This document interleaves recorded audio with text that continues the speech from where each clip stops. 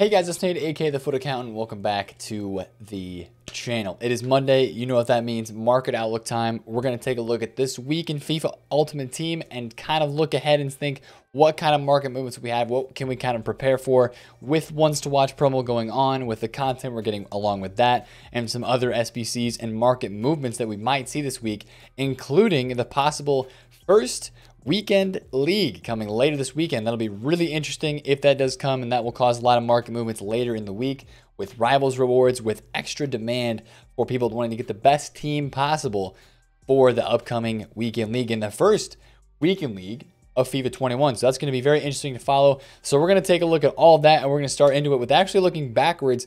Look at yesterday's content from Sunday, because it kind of leads me into talking about what types of SBCs we might see this week inside of FIFA 21 related to the ones to watch promo. So obviously yesterday on Sunday we had the Hwang Hee-Chen SBC, the Korean that is on Leipzig at the moment. I looked at some stats, and so far he's only played in 2 games. He's come off the bench as a sub, and this is a ones to watch live item. Of course, if he gets any sort of man of the match item, I mean, there's obviously Leipzig is going to be in some of the German cups. They are in the Champions League, I believe. And I think they're in Champions League. I could be wrong about that. I'm not entirely sure. But I think they're in either Europa League or Champions League. So there's some possible man of the match stuff that you could be getting from those, I think, that would upgrade this card. So any performance-based boost, obviously doesn't seem like he's playing as a starter right now for Leipzig. He's coming off the bench. But this is one thing I want to say about this, right? This is a really, really cheap SBC. If you don't mind putting away, I think it's like what? It's really cheap to do this SBC right now. Like, I don't think it's more than like 15K for an 82 rated squad or something like that. If you have 15,000 coins, or like if you just want to, sit down and trade for 20 minutes and make 15 to 20,000 coins by flipping cards and paying for the SBC that way, all it takes is this guy to get one inform, and he's going to an 81 rated card. And that inform will be pretty saucy, because this card has a lot of hype already in this game.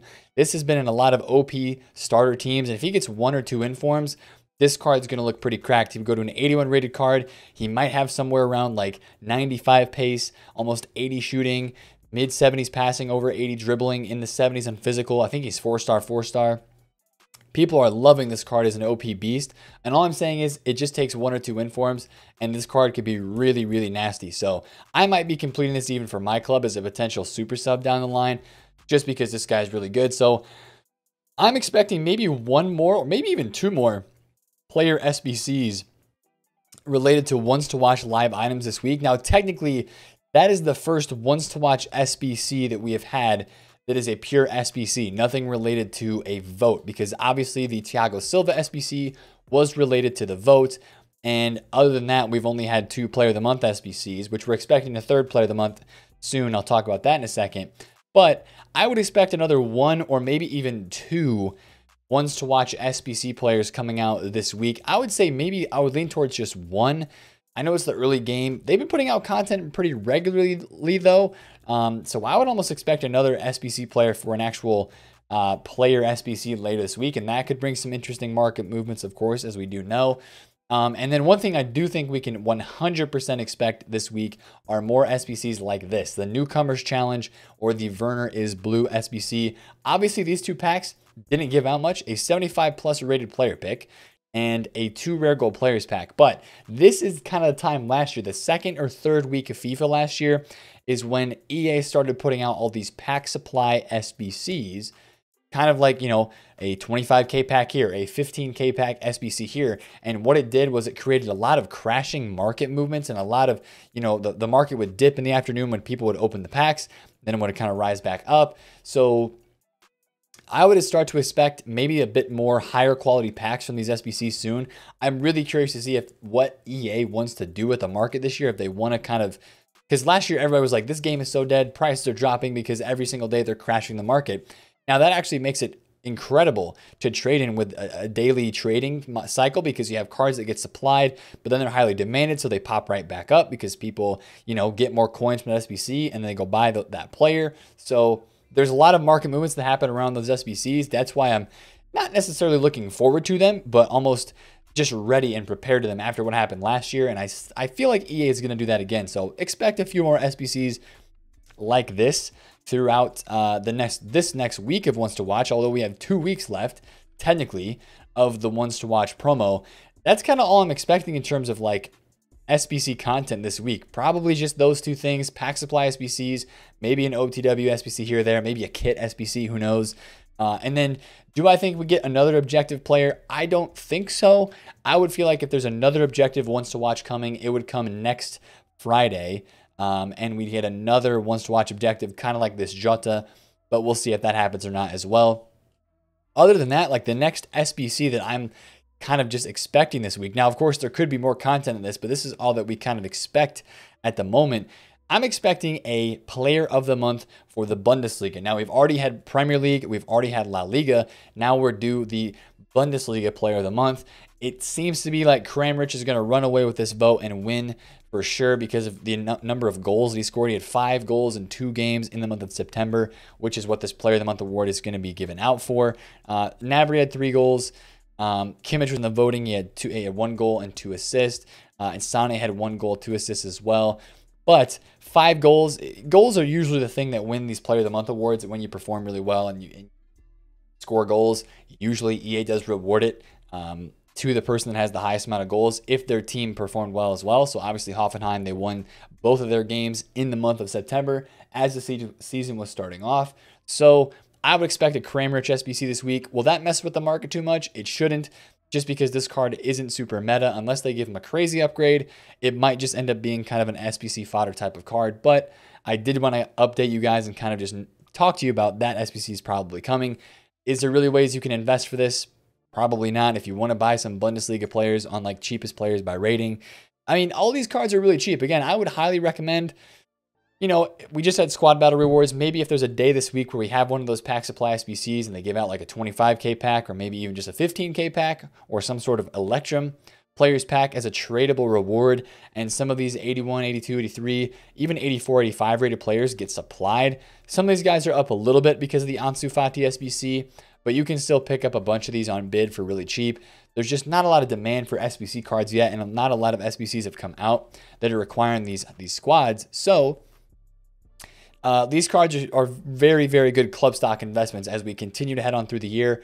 More and more SBCs are going to come out. So just preparing your club for that. If you have enough coins to do that, you could chuck some of these cards in the club. I'm going to be mentioning that like in multiple videos, honestly, every week, just because I want you guys to get ready for when those big SBCs do come. And if you have a club full of players right away, when those first big SBCs come out, which make these cards boom in price, you're going to be sitting really, really good. And you're going to be glad that you invested in some of those cards when we SBCs coming. So that's just kind of something you can do that's kind of ahead of time still, stocking the club with that and just preparing for SBCs down the road. Other content that we could see this week. Hopefully, man, we finally see those deadline day packs, right? We haven't actually gotten the deadline day packs yet or our preseason packs, right? I think it says here on this the pitch notes for the launch update, the preseason rewards are going to be granted by October 16th. And that is also the date that deadline pack with the untradeable team of the week player is supposed to be granted by. So I thought it was going to be on Saturday, which would have been the first day it was available. For whatever reason, EA has something else up their sleeve, and it doesn't look like that's going to be granted. Who knows when it's going to be granted now? I thought it was going to be Saturday. We honestly have no idea. So it's probably going to be some sort of random day. And that'll be EA's content, is they just drop the preseason rewards. I mean, shoot, they might even drop this on the 16th of October as like the Friday content, as part of the Friday content for set 2 of ones to watch. That could be something that we look at this week and kind of expect and maybe look forward to. I hope it comes out earlier though. Just make this some random midweek content, EA. That'd be really fun and dope if you did that. So hopefully they drop those this week, and hopefully we get those packs this week, because that would be very fun. But speaking on what's going to happen throughout the rest of this week, the first ever. Now, this isn't confirmed yet by the schedule in the game, but from a lot of people, this is what the word on the street is. October 16th, that weekend, right? This upcoming Friday would be the first Foot Champions Weekend League. Now, if you click on the schedule right now, it says there are no Foot Champions events available or scheduled. I think they are going to put an event in here very soon, and we are going to have Weekend League this weekend. So, with that being said, what does that do for the market this week? I think what that's going to do is, especially when they announce this, people are starting to expect it, but when they announce it for sure, and especially at rewards this week on Thursday, I do think you will see a nice cheeky rise in a lot of cards on this game that are very meta. You know, guys like Joe Gomez, we've already seen, as I'm recording this, we are a couple hours after squad battle rewards. A guy like Ferland Mendy, who was chilling around 100,000 coins all day, is kind of rising around that right now into the night. That was a little bit of a snipe right there. He was 100,000 coins at rewards, and right now he's 115,000 coins. As people are buying meta cards, they have more coins. They're getting coins from rewards. They got their pre-order packs as well, and they're buying cards for their team. And I continue to see that happen throughout the rest of this week. Meta cards, informs that people are going to upgrade in their teams. Team of the week 1 and 2 type stuff.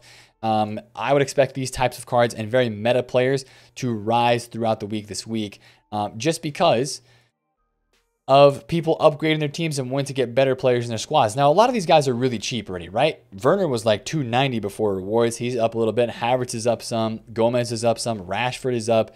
And a lot of these prices have been fluctuating all over the place just because of, you know, random things. But I feel like the really meta players are going to start to separate themselves this week, and definitely start to continue to rise as people buy meta cards for their weekend league teams. They get those coins and they put all those coins into a squad that can help them perform the best for the weekend. So definitely on Thursday at Division Rivals Rewards, it's going to be a big Thursday flips week this week.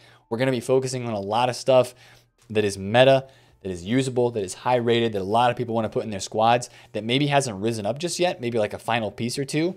And we'll try to find some cheap prices on Wednesday and look for those investments headed into Thursday with rewards.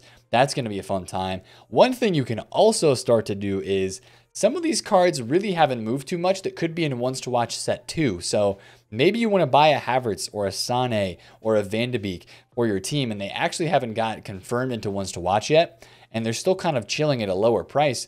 This Havertz card was 100,000 coins tonight right before rewards, and technically it has not been confirmed by EA Sports, but it was leaked actually during one of the Chelsea games, one of the first few Chelsea games this year.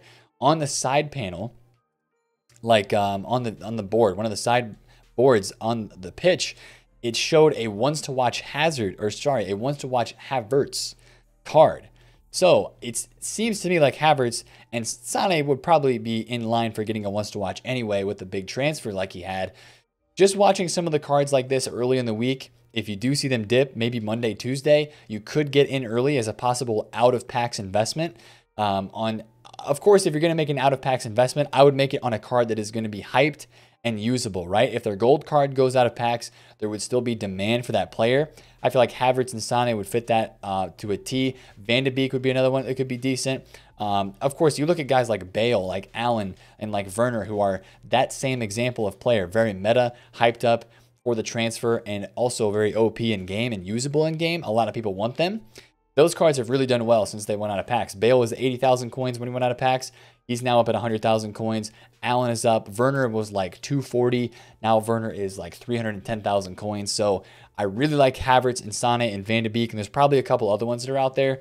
Transfers that could get ones to watches for Team 2 that I have not mentioned. Thiago could be one, but he's not really like usable as a card in FIFA, at least not super usable. So those are investments early on this week if you see a dip in price. Now, I already mentioned that Havertz is up a little bit. He's 111.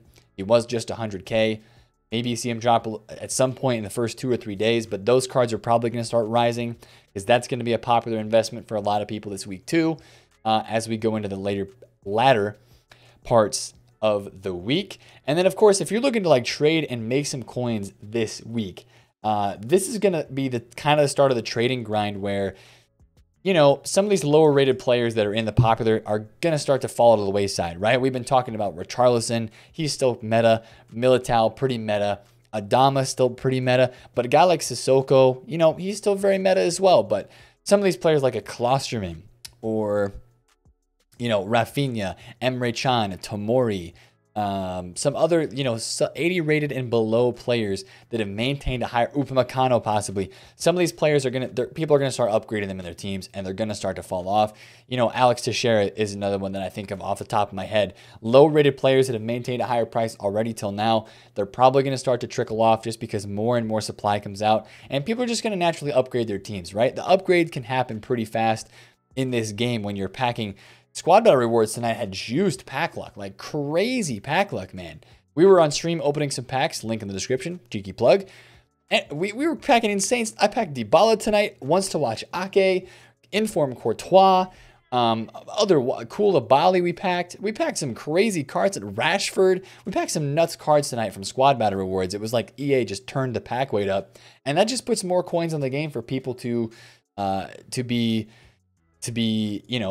putting into their teams and investing in meta players and buying cards and having more coins to spend on big name players and big time players like Informs and Wants to Watches and meta players they want to be buying for their team. So that can raise the market even further and even quicker earlier this week because of that.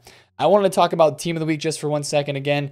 These guys did boost up a little bit at rewards. Holland is kind of staying the same, but it looks like Gucci Headband, St. Maximin's rebounding up a little bit right now. Same with Teo Hernandez, and Renato is up a bit too. He was at 56K before rewards. Now it looks like he's around 60. I would expect these cards to keep rising. And I want to talk about Wants to Watch cards as well, because this gets interesting here. Tonight, these guys have risen a bit, right? I bought a Tellez tonight at 135, I think. 136, I think, on stream. I bought a Tellez before rewards. And I knew that this is like the only version of Tellez that's on the market right now that's Premier League, right? Because obviously Tellez has got his Porto card. But who wants to use a Porto Tellez when you get the Man United links for the newly transferred Tellez? So he's 147. He's up a little bit.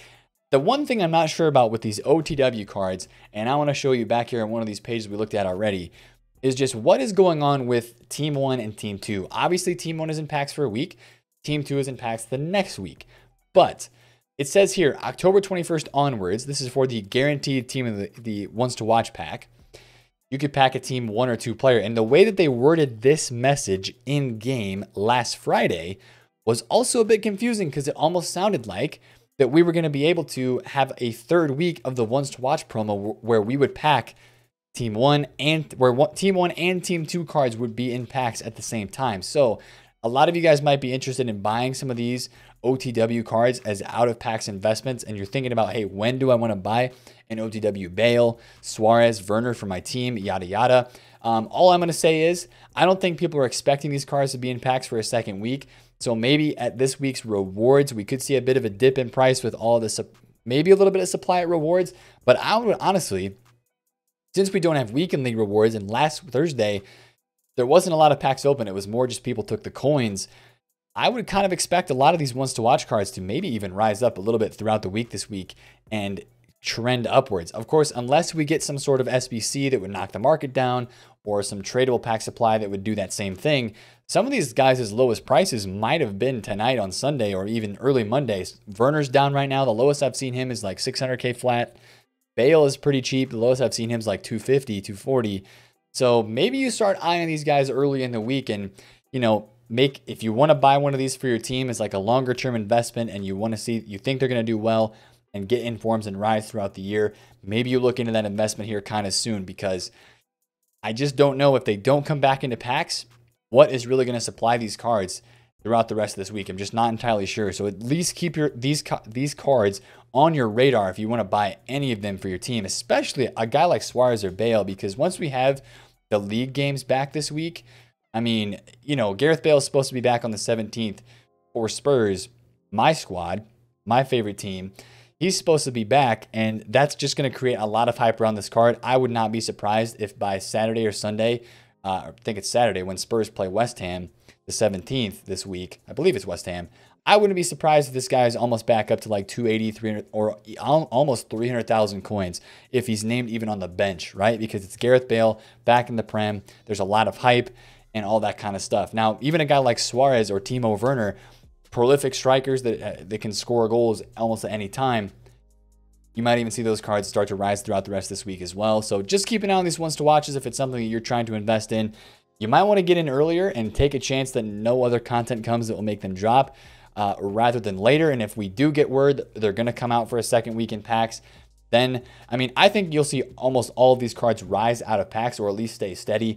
And then if they do come back in, then they would drop, but we'll kind of address that when that comes. So just kind of my thoughts around the Wants to Watch cards as well. And then for trading this week, just look for quick flips, man. Honestly, position change and chemistry style trading, which I'm gonna have a video out on later today, is just absolutely king right now on the market. And just trading with daily fluctuations on the market too. Like a lot of these cards are just moving up and down, you know, daily and day and night fluctuations, a lot of informs, a lot of meta cards, guys like this that people are using in starter teams, and even guys like Sane, who people are now upgrading to, from maybe somebody that was a lower rated and cheaper option. So you're seeing a lot of that stuff still happen on the market. A lot of Footbin trends that you can use. The graphs on Footbin, just search up some random cards on Footbin, look on the popular page, and you'll notice that graphs do a lot of this. And that's definitely something you can learn. Monitor those graphs and learn how to make some coins just by fluctuation trading. So that's kind of the market outlook for this week, boys. It's kind of a little bit of a question mark in terms of what content EA is going to release. Something ones to watch related.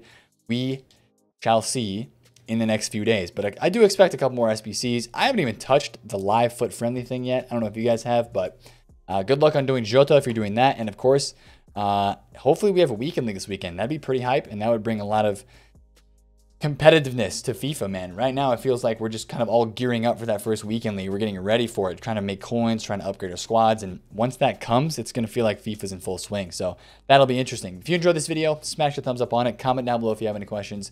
And subscribe to the channel if you're new. It's been Nate, the Foot Accountant. Catch you guys later. Peace out.